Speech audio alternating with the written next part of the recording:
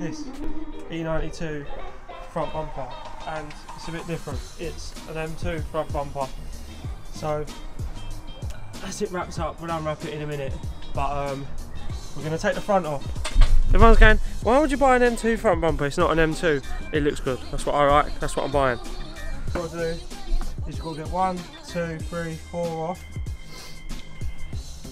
and then 3 bolts, 1, 2, 3, and then behind here, up in this corner here, there'll be 2 8mm. So we'll take the front off and then we'll eye it up. Okay, so front bumper's off. It was quite easy actually, about 15-20 minutes. Right, the problem we have is you've got 1 and 2 over there. These are actually the brake ducts. It's called the brakes. They go through here into there. Now, for the time being, I'm going to remove them because they're in the way of the bumper, but you can cut them back to about here and they'll still be useful because obviously they'll line up with the vents on that bumper. But for now, just to get it fitted and test fit, see how the fitment looks, we're just going to unclip them and remove them for now. The car isn't being driven hard at the minute anyway, so then we're going to fit it, see how it looks, and then we'll catch you back up in a minute. Okay, so we've semi got on the front. We ain't put no bolts in, but it lines up alright. It's a bit of a stretch. We're not too sure if it sits over the light there. I think it does, but these all line up with a little bit of persuasion. It lines up. It's not going to be perfect because obviously it's a fiberglass, but as you can see, it looks aggressive once it's on the car. So I think what we're going to do is we're going to get these bolts bolted up along the top, work our way around, and then we'll go along the bottom and see how it plans out. Looking at the washer jets, I don't know if you can see that, but I don't think they're too lined up. I think these are going to catch the washer jets, so we'll see how it goes. Alright, so it's very, very cold. So what we've done is we've put the grills on, the honeycomb grills on. They're only temporary. Don't start judging because they're going to come off anyway. So when the body shop get it, they're going to put it back in.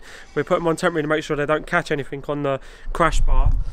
Because I was a bit worried because we've had to cut all this excess off because that mark there says to me that that's where the crash bar goes. Got the same on the other side. So I'm hoping we cut this out to avoid the crash bar. Put just 2 normal screws and washers in for now, but the body shop will do it a proper job. But we just wanted to make sure it all lines up, so we'll get it back on and see how it goes. Oh, it's cold. Okay, so we've run into a little bit of a problem.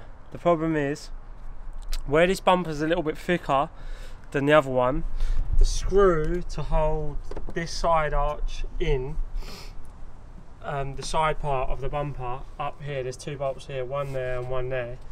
Where this is slightly thicker, the screws are not grabbing, so they're just too short.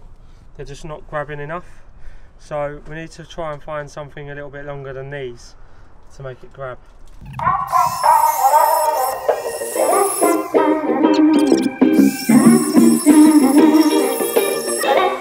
Safety first.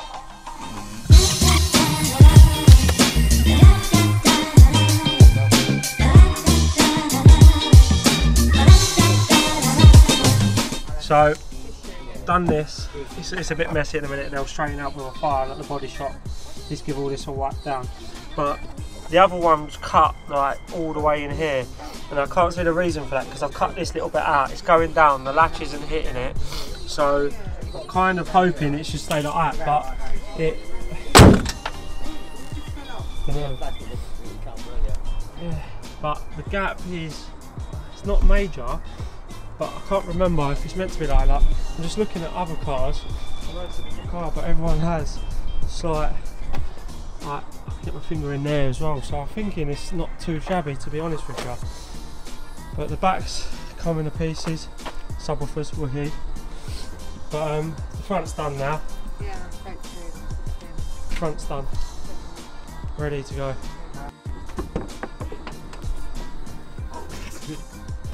Is that it? Oh, I pulled up. Oh man. Mash up the pencil.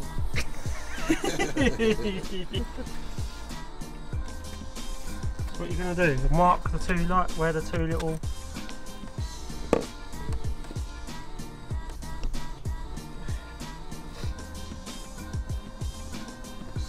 need a hand file.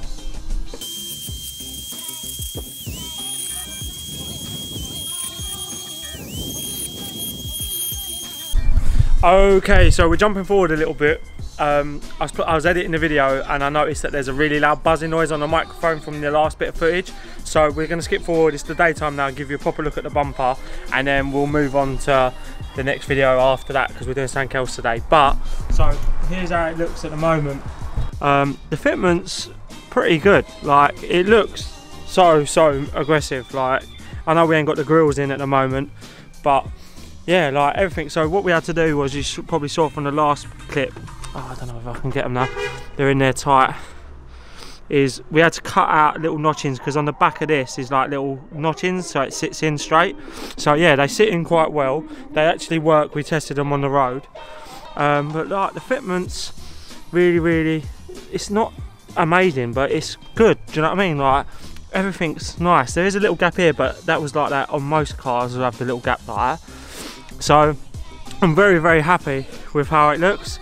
So yeah, like I said, I'm very happy with the way it come out. It was a lot of headache. It isn't like a direct fit. There is a lot of stuff you've got to cut and swap round and everything like that. But like I said, this is how this is prime delivered. It's ready for the next paint or whatever I go to choose next. So, but like today, watch the next video because I'm going to move on now to taking headlights out, and we've got a nice little trick going on with the headlights. But yeah, catch me on the next video. Thanks for watching. See you later. Bye.